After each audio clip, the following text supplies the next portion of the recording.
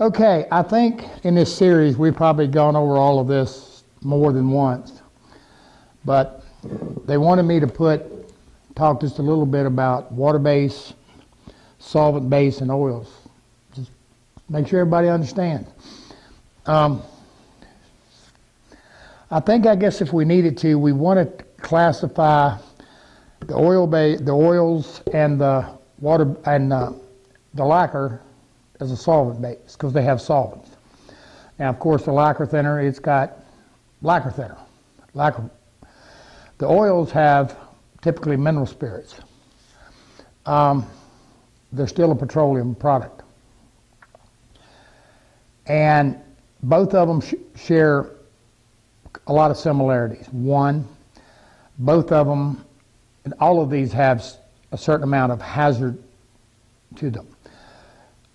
The lacquer, of course, you have to, it's all kind of different things. It's got all kind of chemicals to it.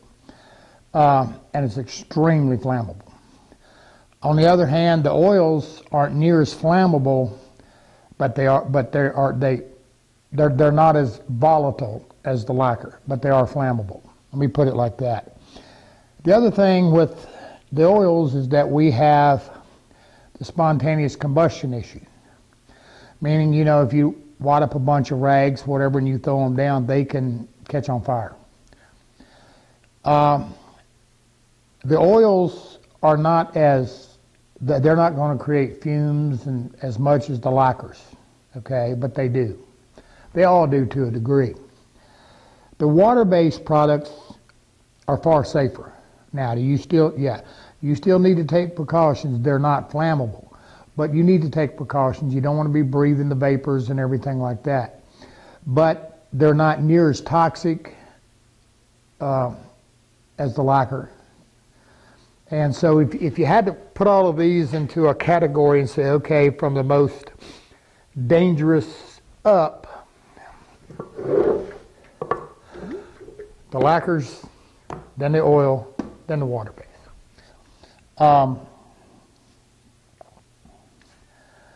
And depending upon your environment and your working ability, what's the easiest to use? Well, that's going to leave a question of skill and equipment and so forth and so on. There's no finish easier in the world to apply than a wiped oil finish. Simple as that.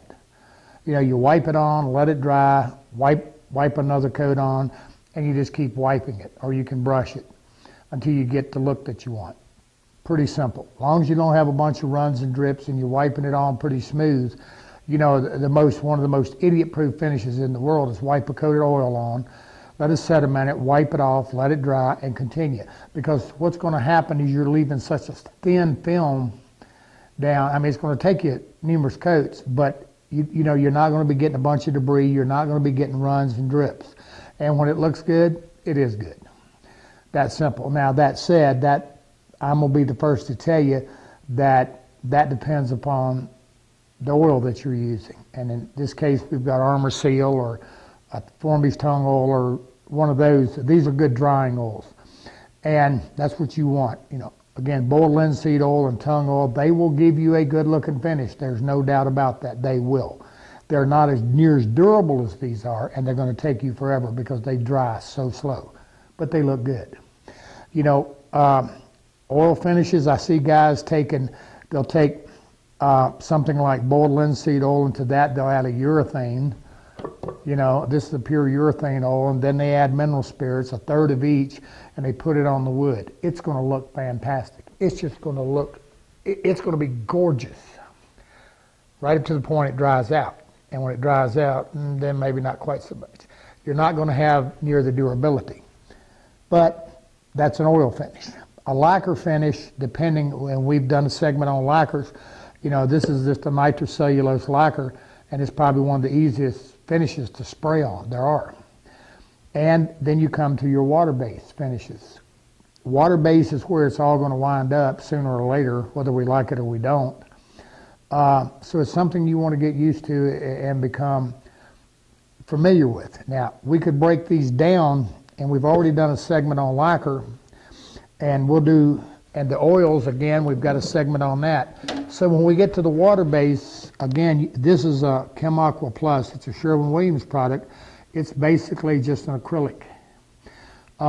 Its counterpart in the lacquer would be a CAB lacquer, CAB lacquer. It's an acrylic lacquer.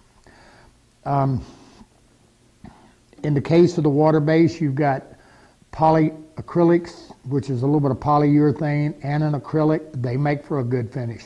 And now you've got the oil modified urethanes and whatever out here. So the water base has come a long way, and it's going to continue to go a long way. These have been the staples. The lacquers and the oils have been staples forever. The new oils are far superior to the old oils. Let me clarify that. And the reason for that is because of government regulations and so forth. So on, you take, for example, most of your boiled linseed oils, they're not boiled. And most of your tung oils, they're adding dryers and whatever to get around all of that.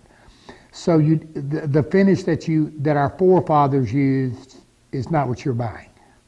It's changed considerably. So the newer oils, it's got the urethane resins and things like that in it, and the alkyd resins and whatever. They're just far much better. They're far much more superior. You know, here's Armor Seal. We've got it on floors, stairs. Ed, you've got it on Brazilian cherry stairs. You use Armor Seal all the time if you guys are laying a floor or something to touch up or to, don't you? I mean, and it holds up like crazy. I mean, it really, it does a good. I personally, I'll just put it like this now that we're talking about it. This is Armor Seal. I've used the Minwax Poly, and the Formby's tung oil as well. There's several others. This is one you're going to see we'll be talking more about. And when I did the Morris chair, I used some of this. This is one that System 3 is developing, and I've been testing, and it's actually a spar varnish. It's an exterior, but I'm going to tell you what, it's pretty nice. In as much as tough finishes, I don't know anything beating the Armor Seal. I don't know anything beating that spar varnish. That's just a fact. But I will, huh? Ed says, yeah. Yeah, they're close to bullet. I mean, we're impressed. The problem with it is how long you're going to be able to get them. Like I said, if you're in California places, you can't get them. So therefore, you know, you're going to be doing the water-based thing. So as we evolve through all of this class, and we're constantly working on products and whatever, we'll keep you abreast. Now this piece behind me just happens to be here where we was doing another segment, but this is that's some gloss Armor Seal on here on a piece of mahogany, and we just did this in a finishing class to show them what you can do. And I'm gonna say the same thing I did then. On camera, it's got a really good gloss, and it's got a really high sheen. I mean, it's high sheen, but it's a little bit gritty. It would need rubbed, and that's because oils dry slower.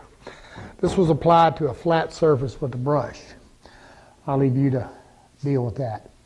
So basically, that's just I'm just kind of opening this up, so if anybody has questions or you have any comments to make, put them on the forum. Let's hear it. You know, this is for you. I don't think I got a board in my shop ain't got something on it somewhere, so I've kind of experimented enough. Well, not really, because I got a bunch more to do. Stay tuned.